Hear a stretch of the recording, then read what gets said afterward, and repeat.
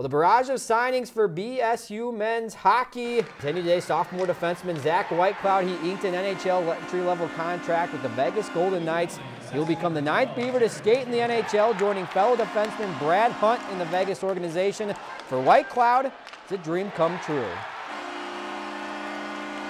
Every kid dreams of, whether it's signing an NHL contract or playing in your first game in the NHL, or I mean, regardless, it's, those are huge dreams and some that, almost every little hockey player has. And I remember myself, 2, 3, 4, 5, 6, 7, 8 years old, just playing, Timbits hockey up in Canada, and obviously that was the end goal, but you have to be a realist at some point. And it was definitely a big dream of mine, and it's fun to, take the very first step in fulfilling that dream. And no, it's an exciting process. But it wasn't done yet. Michael Bitzer, he also signed with the Idaho Steelheads.